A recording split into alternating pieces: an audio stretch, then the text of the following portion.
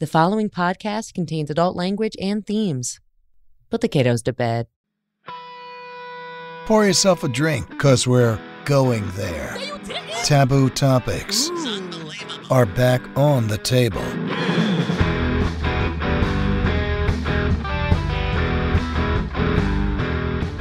Welcome back. I'm Joe. I'm Matt. And I'm LaJohn, and this is the Going There podcast. We are going to talk about the unfortunate 2020 election. And I say unfortunate not because of any results or polls, but because of what we've seen America do to itself in the process. We have with us Mike Mad Dog Madgar. I am the only person, I'm one of like 6 people who calls him Mad Dog.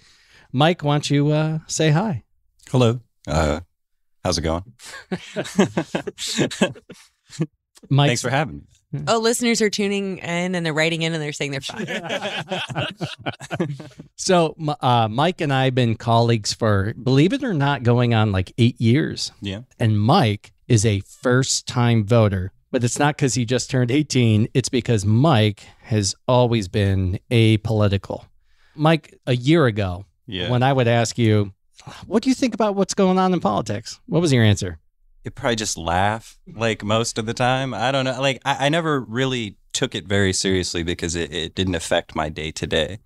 But so many of the things that have transpired over the last year have directly been the result of politics and poor leadership. So they've certainly affected my day-to-day. What's funny is if you see Mike, who looks like, maybe like a young Howard Stern. He's got the long hair.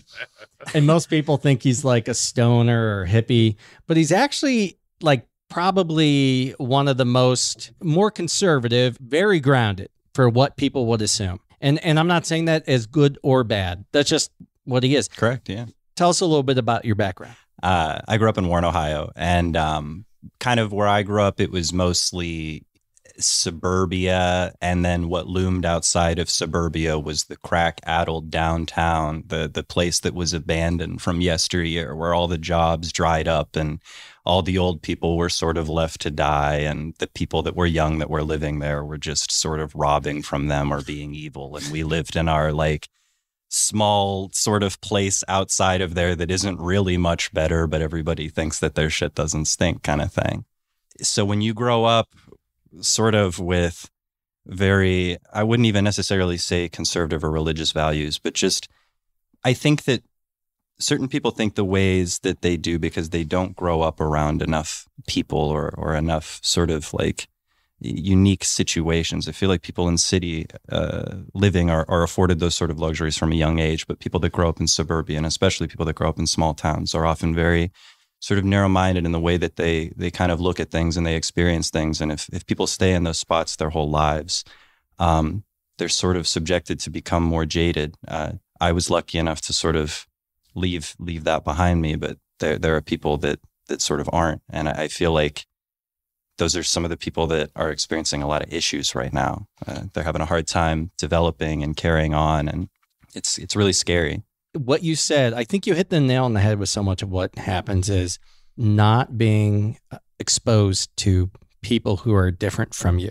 And they become the boogeyman. People who are like this, whatever this is, it's like, they're scary. That's scary. And you meet somebody and you're like, well, this guy's cool, but the rest of them are nuts and they're trying to kill us. They're trying to rape our women and steal our gold and, eat our babies. And our Lucky Charms. Yeah. This is a marshmallow. This ain't gold. This a marshmallow. Who the fuck told you that marshmallows ain't gold? This shit melts in water. By the way, they sell just bags of the marshmallows from Lucky Charms. Which is a terrible idea. What crackhead is sitting at home just like baked out their But then again, when they did Oops All Berries with Captain Crunch. Oh shit. Yeah, that's a happy accident. Yeah, that made more sense. Right. Yeah, they're like, please do crack instead. Please. So 2020 is the year that everyone became a political genius, right? Everybody thinks they have politics nailed. I know. I mean, I think some people have found it as a way to educate themselves about the process, which is important. And other people have just bought into a certain way of thinking. They have drank the Kool-Aid, so to speak. I'll tell you, before 2016, I did not know that much about politics. I voted, but usually as let's flip a coin and see who's going to make it. I voted McCain. I love John McCain. It wasn't anything against Obama. If you read the stories about John McCain's a centrist, he was a good guy. It was only until he was really trying to win the election that he kind of started to go a little crazy. And he's a politician. You can't go all the way up the ladder in politics without having done something nasty. Sure. When Obama ran for a second term, I voted Obama. I am not a Republican or Democrat. I will never claim either party because they are both messed up, in my opinion. But ever since 2016, I felt like I'm way involved. And this year, more than ever, I understand the entire process. I read the polls every day, and I just become so concerned. And it's built this wall between me and so many people who don't think the way I do, not because I want them to treat me this way or will treat them that way, but I just can't wrap my head around certain things. How have you guys dealt with 2020 politics and this election, momentous election? Yeah. That's the best way to Yeah. Oh, man. I mean, it's been stressful as a woman, as someone who's in the margins. I'm on the LGBTQ spectrum. I'm part brown. I don't make a ton of money. No, I mean, my father was Lebanese, so I'm half Lebanese. And that's, if you don't know, that's not what a gay woman is. That's an Arab. Listen, as somebody whose livelihood depends on the kindness of your politics, it's been stressful. A lot of my freedoms and liberties have been questioned or challenged in the past 4 years. So, yeah, it's been tough. It's been stressful. Yeah, I fully agree. As a Black man, this process has been beyond stressful. It's been beyond nerve-wracking. It's just been, you know what? Honestly, for me personally, I don't give a damn. But I have to give a damn for my children and their children and so on, so on, so on. But I want to make sure you clarify when you say, I don't give a damn. You don't give a damn about the outcome of the election. At all. Because you're disenfranchised. Yes, I am. Rightfully so. Yeah. I wanted to clarify that. Yeah, no. And you're 1,000% correct. Disenfranchised, you better believe it. Red, blue, purple, green, it doesn't matter to me.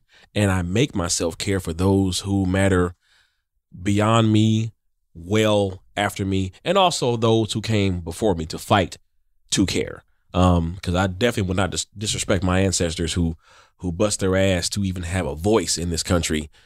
Again, to the question, to the point, my God, it's been tough. The day that the Breonna Taylor case came to a close and nobody was charged with her death, you told me what?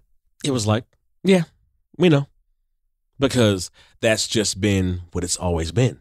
It was expected. There was no surprise. It was, well, yeah, what else did we expect? This is what we already knew was going to happen. And again, I don't know. You and I don't know every little inside and out of the case, but it's become this pileup.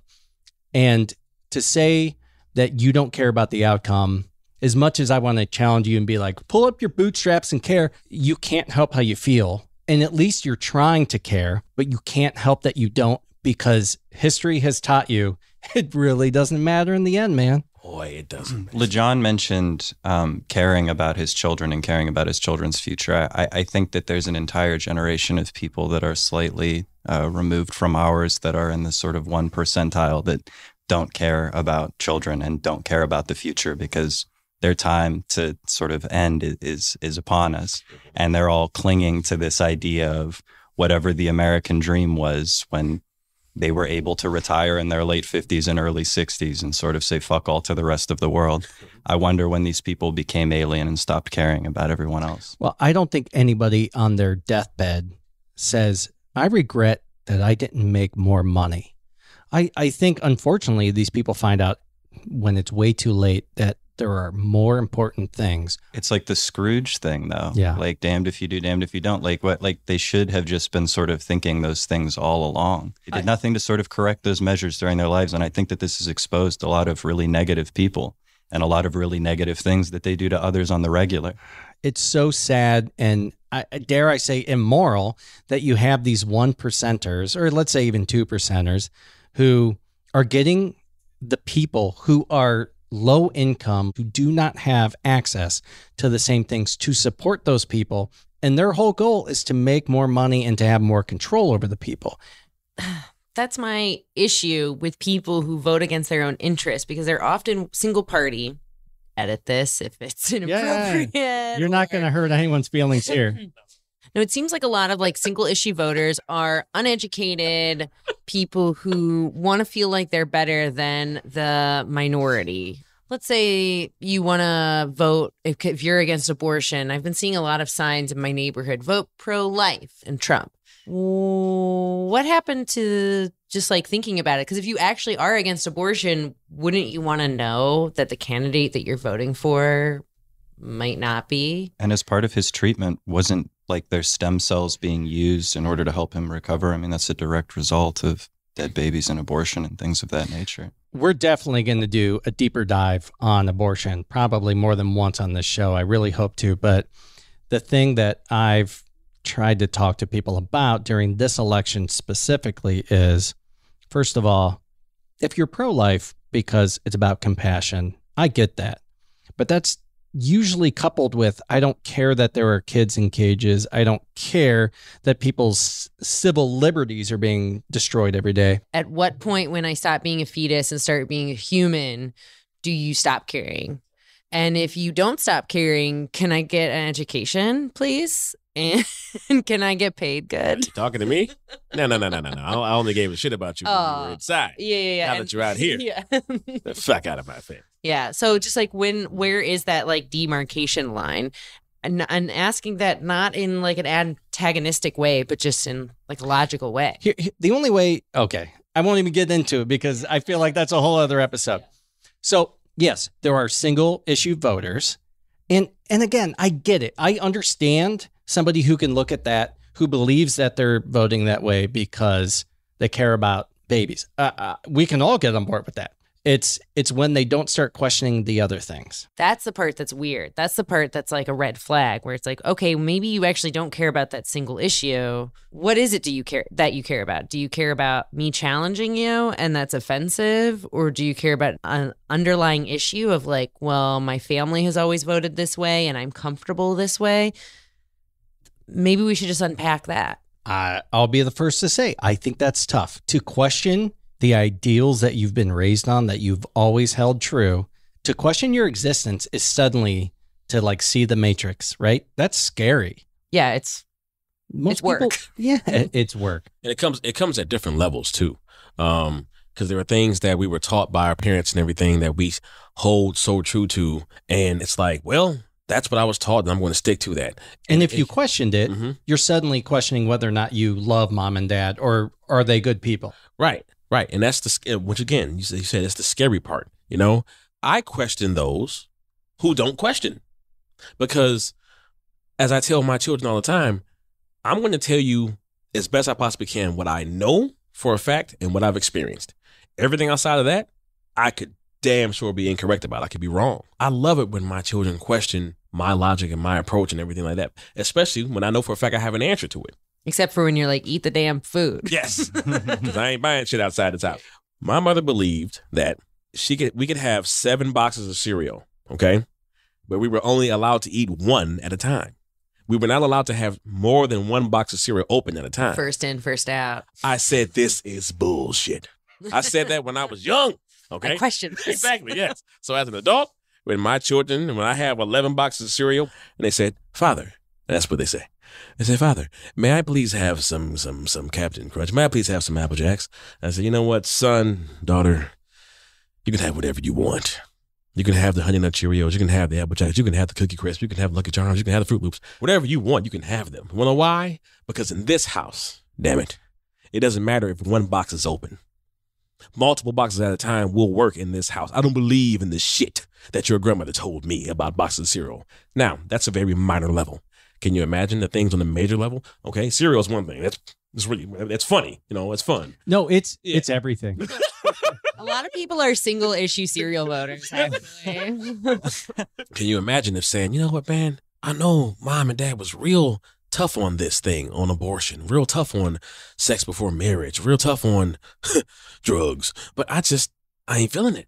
And this time that we're going through has made us question people that we care about a lot. Like, wow, you really think that way? I was in the same house with you when you were thinking that shit? Listen, the Trix rabbit was in the KKK, but I don't care because he was anti-abortion. Right. He was for kids. Do you think that those people held those thoughts their whole lives or that they grew into them? Like, have they maintained that same sort of mindset? That's a great point because, I don't know, it seems as if they were just, that mindset was beat into them all this time and that's all they know. When you're raised in certain households, especially with strict parents, your whole thing is honor and respect and listen to your parents. And so anybody of any walk of life, any religion, any political view, they think to question those teachings, to question the way you were raised is a bad thing. So in their view, in a bubble, they're doing what's right. So I'm not saying it's right, but can you understand? I mean, where do we draw that line is, I get where you're coming from, but. I understand. You also want to you want to honor and respect your parents, but a form of honor and respect is also to recognize that they're humans with errors and maybe that they are products of their time and place, whatever cross-section of geography and history. And that maybe there are also possibilities. There are possibilities outside of this myopic world that your tradition is telling you. LeJohn's talking about his mom and the cereal box thing. My mother was raised by essentially a single parent for some of her life. So she was raised pretty poor. We probably were more poor than we realized growing up. I think part of it was because she was so thrifty, but it's funny. She raised us like we were living during the Depression. It was when the generic stuff there was no color on the boxes. It looked like government subsidized. She got it from East Germany. We didn't have Lucky Charms. We had stars that you might not like that much. Just eat it. And so in some good ways, I still have that quality of me where I question when something costs too much. And I have to naturally fight it. If I need new shoes, I don't automatically go, I'm going to buy new shoes. I think, well, did I really get enough wear of the old ones? Could I still grow into them? Let's, before we go to a short little musical break, let's end on a high note. So one of the things that Mike has been really cool about doing is making sure that he and his band continue to make music and to perform while they can't do live shows. And so you're hearing the music today of King Boo. Well, yeah, so the King Boo is a Mario antagonist, notable for his role in Luigi's Mansion. But Majin Buu was an antagonist in one of the sagas toward the end of Dragon Ball Z. And I like his color scheme, pink and purple. So we kind of adopted those colors, yeah.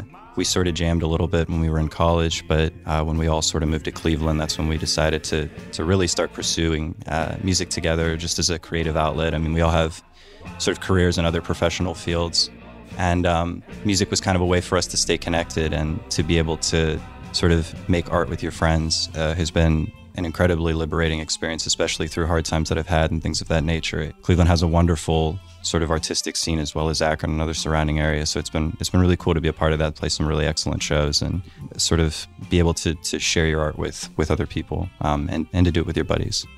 It's always been my dream, I guess, to do one of these sort of holiday specials a la Paul Lynde's 1960s Halloween, Laugh-In, kind of this absurdist take on the Halloween specials of yesteryear. So we took our highfalutin bizarre rockabilly music and applied it to bad B-movies, cult cinema.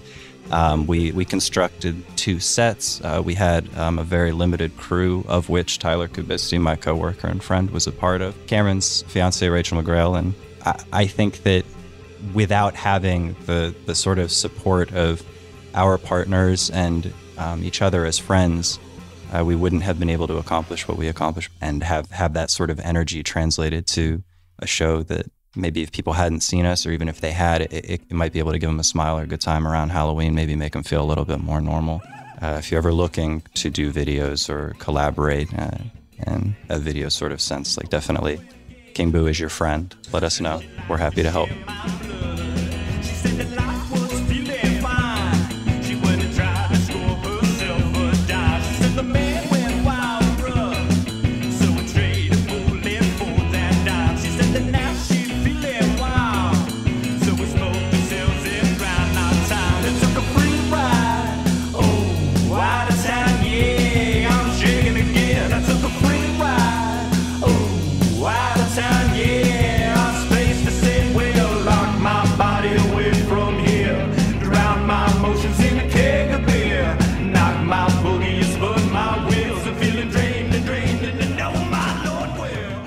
This week's Snack, Sips, and Sweets is Missing Mountain Brewing Company in Cuyahoga Falls, Ohio, outside of Akron. They pride themselves in using natural ingredients to make a very hoppy, just good beer. You know, and this stuff is really delicious, man. I'm checking out the Prince juice. I was so happy when they still had it because it used to be seasonal. God, it's like the best thing. Prince juice. She wore a raspberry beret. How would you say that? She wore a raspberry beret. I think you changed the terms so we don't get sued. She wore a cranberry fedora. So what kind of beer is Prince juice? Listen, this beer is so delicious. It's fruity. It has raspberry puree and vanilla beans. Think a raspberry smoothie. It's not too sweet. It's not too tart. It's somewhere in the middle. And listen, it's going to get you lit. Perfect. Enjoy. And what's the other one that we're tasting here? This is High Tuck Gym Shorts. This West Coast IPA is brilliantly clear and showcasing aroma and flavors of citrus, fruits, and pine. Now, wait a minute. I've heard all this stuff, but I've yet to crack open my High Tuck Gym Shorts. So give me a second here and just let me, We're going to sell that sound effect. Oh, boy. Joe, Good. It's everything you said it Yeah, was. I'm pulling my shorts up high tonight. You watch those old movies of the basketball players, and they have their shorts pulled up to about the nipple line. I'm thinking like Richie Cunningham playing basketball, doing a granny shot for the free throw. Like that's kind of the era I think they're going for, and it's perfect. Love it. Let's unfortunately talk a little bit more about the election. LeJohn, I want to ask you specifically, what have you experienced during this election season with, especially the Black Lives Matter movement was a huge part of this year. This, and thank you for the question. This moment, this movement isn't for Black people. It's for everybody else. We've been living it. We've been living this for a long time. We've been seeing it on a daily basis for a long time. What we're trying to tell you as far as what matters and everything is what we've been trying to display and have be recognized for such a long time. Like they always say, Black History Month, it's not for Black people. It's for everybody else. It's for everybody else to recognize the contributions, the efforts, the struggle, and the purpose that this race of people has brought towards this country and beyond into the world. LeJohn is the guy who you'd sit there, have a beer with, talk with. They'd think, see, he's not pissed off about this whole thing because they don't really want to know the answer. They'll speak for them happily and say, they don't see there's a problem. Like, I treat everybody the same way. Yet, have you ever asked them if there was a problem? Have you ever, as a white person or as anybody else beside the person of color, have you ever looked at them in the face and said, what do you think? How do you feel? Instead of just assuming that, I got Black friends and everything, and they never talk about that shit. Everything's fine. Everything's great in our universe. I bet it is when you don't have those hard conversations, when you don't ask those hard questions. I'm certain it is. Listen, make no mistake about it. Of course, we all matter. But the reason that we're saying Black Lives Matter is because there's been so much negativity towards the Black life that we want to point out that, yes, wait a minute, step back, recognize the fact that we're here and we have purpose.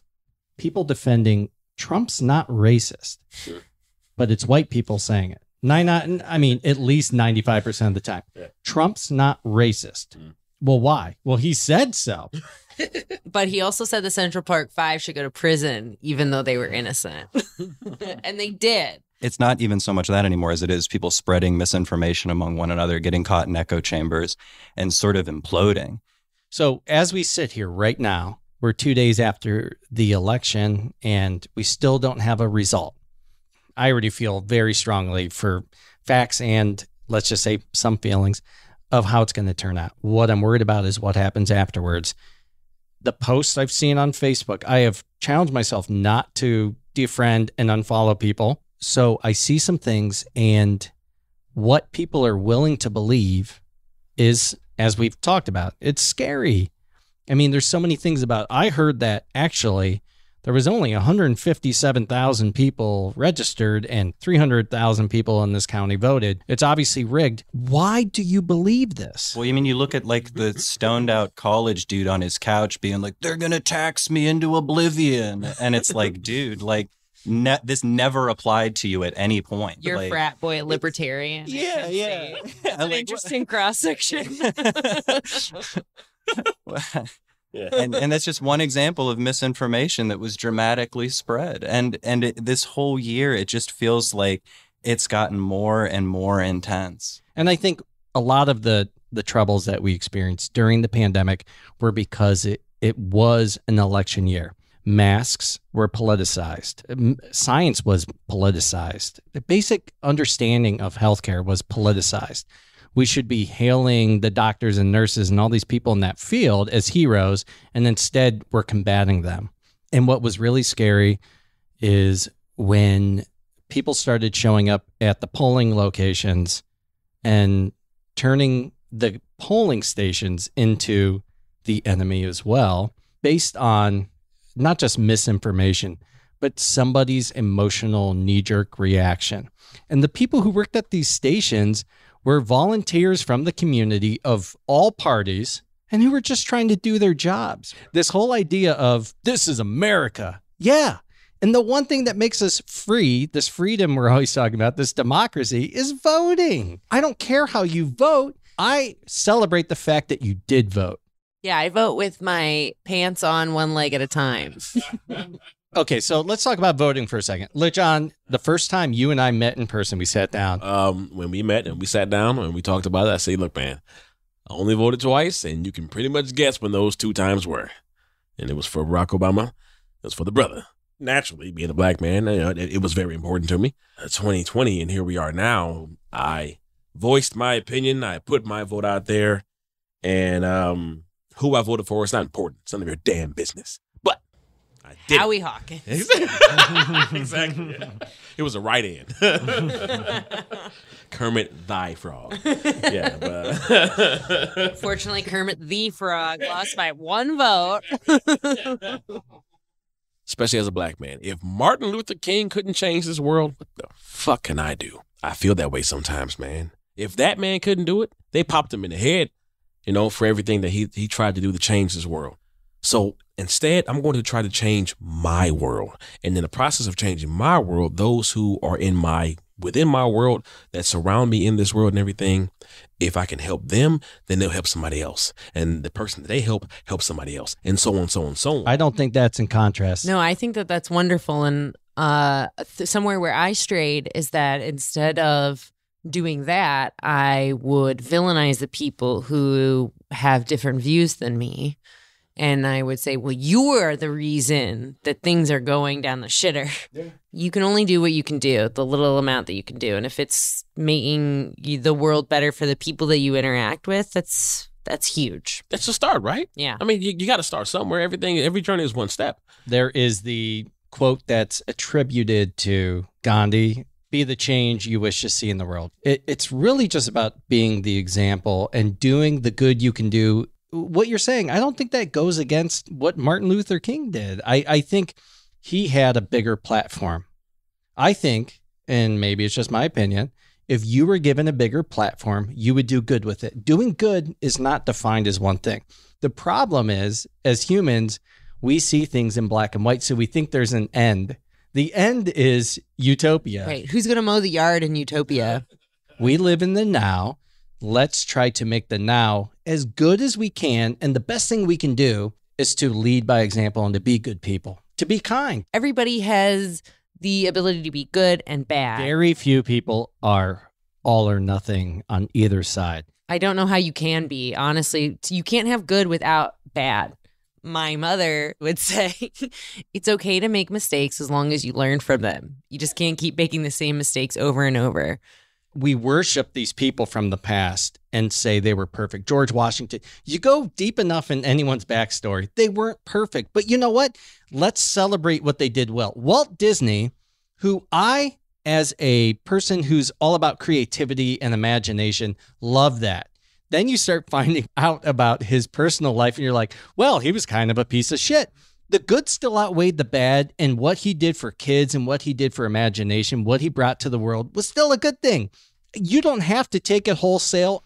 I mean, celebrate what people did well, right? Now we're getting into the whole cancel culture where it's like you cancel someone for doing something wrong. Right. Well, I don't understand why we need to dwell on the past so much anyway. Like, I don't know why people can't focus more energy on just moving forward. Like, it seems like people get stuck so much like on the beliefs of those that lived like centuries before them, years before them, or even during their lifetime. In 1993, Joe Biden supported the blah, blah, blah. Right. And it's like in sometime in the thousands, Donald Trump went to like Jeffrey Epstein's pedophile island. When people bring up old clips of Donald Trump talking about politics and how he'd be a Republican because people are stupid, we've all said stupid things in the past. To me, it doesn't matter. He wasn't a politician then either. That's my point. We judge people based on so many other things from the past. And if the spotlight were on us, we'd be just as scared. The point is, what is he doing in the now? People doing that take away the argument that he's doing bad things now. You don't need more proof that he has done and said things that totally go against the conservative mindset. True. However, we're talking about like, oh, we shouldn't vilify people for things that they've done in the past, but you do need to be held accountable for your actions. The thing, what you need to do is you need to be admitting it and then also learning from it. It's so easy in society and history to talk about what's negative. And it's almost like we've been conditioned to just always first think that something is wrong, something is negative. If in this setting here, I left my cell phone on the table and I went to the bathroom and there was more people in this room than us. And when I came back from the bathroom, my cell phone was gone. My mind says, who stole my cell phone? Instead of saying, one of these awesome people put my cell phone away because I wasn't in the presence of my phone. You're welcome. Yeah. Also, check Craigslist. If LeJohn goes out in public and some guy says to him, hey man, nice shirt, asshole, he's going to be like, what the hell is this guy's problem? I think I might want to fight him. If he sees me and I say, nice shirt, asshole, he laughs, we chuckle, and we move on. It's all because you come from the standpoint going, I trust Matt. He has good intentions. He cares about me. Our circles have gotten so small that we don't think a lot of people care about us. Because they don't. I was going to say, because sadly, they've shown that they don't. And to bring it back full circle about politics, whatever party you support it. Find the facts. Just find the facts. Find the facts. But that's the problem, is there's been so much misinformation when it comes to the facts. So people are just buying into the ideas that service their own agendas. I was going to say it's definitely a problem. It's definitely how people who are controlling the narrative are controlling the people who have the right to vote but don't have the information and might not have the resources to vote in the same vein who the people who are creating the narrative. At least 3 of us in this room have a degree that is technically in journalism. Correct? Oh, yeah, technically, yeah. In journalism, you understand and you learn about, and I even went on to teach media literacy. Some of the people we're talking about don't have the luxury of having that kind of education. Our parents, for example, were all raised in the society where there were three main media channels, and you never had to question whether or not what they were telling you was true. And there was also Woodward and Bernstein. So journalism was romanticized. You know, there was like the moral high ground of journalism, as opposed to now where we have a 24-hour news cycle and that we need to acquiesce to whatever the advertisers are saying so we can get the ad time. But, you know, you're packaging an advertisement in a little news segment. You're like, it's like when you're giving a dog a pill and you're folding it in some cheese. That's what a lot of our news is. It's a business. The way I deal with it, I don't get my news all from one source or even one side.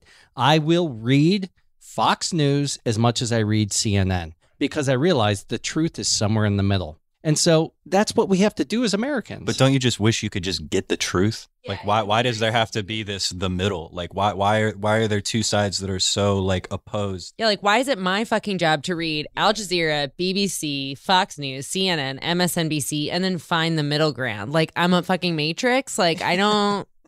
Like I should get paid money to do that. And you just hit the theme of our show. Being the bigger person is not fun. Being a good person is not easy, but we either take it upon ourselves to be that person or we're one of the ones that we say sucks. When our president makes a statement that essentially says anyone who's not with us is against us, when they say all Democrats are trying to do this and they villainize everybody who's not on that same boat with the flags flying high, that's a problem. And I'll tell you why I voted Biden is not because I thought he was the greatest thing since sliced bread. In fact, he's as boring as white sliced bread. But I love bread. He's empathetic at the very least. He never made it about Trump supporters, about Republicans. You know what? We can probably get along and find a middle ground. My belief is the people in this room don't buy into any one mindset because I question things that come out of the left as much as I do the other side. People don't look at themselves enough. They're so quick to look at others and they're so quick to judge others, but they never really take the time to stop and be like, well, why do I think this way? Like, what position am I coming from to want to judge somebody the way that I'm judging them? Right. So before we give our final thoughts, our 6 cents for the week, we also want to thank and give a shout out to our sponsor this week for the snacks, sips, and sweets. Missing Mountain Brewery. Some amazing beer that they have provided for us. We have been sipping on it for these shows, and it is some great stuff. And you can go to missingmountain.com, and we're also going to post it on our pages. We also want to thank Mike Madgar, a.k.a. Mad Dog, and King Boo for being the music, which you're going to hear one little bite after this as well. Our music is available wherever music is available. I would also like to say that all of the opinions that I expressed on this podcast are that of Michael Madgar and not those of King Boo. So remind them one more time how King Boo is spelled. Yes, King Boo is spelled king as in king and boo, B-U-U. You can find us on Instagram at _king_boo_ or facebook.com/kingboomusic. Yep. King Boo is my favorite Chinese restaurant. So... Well, I mean, let's be honest. It's King Boo Garden, okay? That was the initial band. King Boo Mountain. King All right. Boo Buffet. The Boo Buffet is the best. King Buffet, yeah. Okay, so here's the thing. We mostly agree on what's important. We want our families to be safe. We want healthcare to be affordable. We want our children to be educated. Let's not forget that what makes us similar far outweighs the things that we don't agree on. What makes us Americans is our right to vote, and we've all voted, and we should respect each other's vote regardless of what the outcome is. Let's learn how to coexist because nobody, and I mean nobody, other than the 1%, really is going to get any benefit out of us being divided, hating each other, being violent towards each other, or thinking that the other person is the enemy. We want to be fulfilled people, and fulfillment is met through coexisting with our neighbors, with our friends, with our families, with other human beings. Can you imagine going through each day without these two simple concepts that I want you to be very grateful for. The 2 C's is what I call them. A choice and a chance. Can you imagine waking up every day minus those 2 C's? Think about it for a second. Coming out of your bed, both feet to the floor, and saying, today I have 0 choice and I have 0 chance. Well, that's not the case, boys and girls, because every day you wake up, you have a choice and a chance. It's not about what you choose. You choose whatever you want and feel free to choose as such. But man, take advantage of that chance to choose. That's all I got. What are we talking about? Cereal boxes? Oh yeah, Berry Berry Crunch. Yeah. Okay. So, guys, you should love living things. As Lao Tzu would say, knowing others is wisdom, knowing yourself is enlightenment. So don't be worried to question yourself, to question the things that you've been brought up with. That just makes you a stronger person. I appreciate you guys having me on. I appreciate letting me plug my art and my music. I'm sure my guys appreciate it too. I think at the end of the day, a lot of people probably, I would hope that they have somebody to tell them that they love them, that if they don't, I love you. And I hope that you're able to make your own way and that this doesn't discourage you from your dreams. This year, I think, has been really hard on a lot of people, and it breaks my heart to see people that I respect and admire spiraling in different sorts of ways. And I want everybody to grow, and I want everybody to succeed. And I hope that when we do come out of this pandemic, they can be the best versions of themselves possible, and we can really start rebuilding a society that welcomes everybody. So we just went there. Now we want you to go to Instagram at The Going There Podcast, Facebook at Going There Podcast, or email us at goingtherepodcast@gmail.com.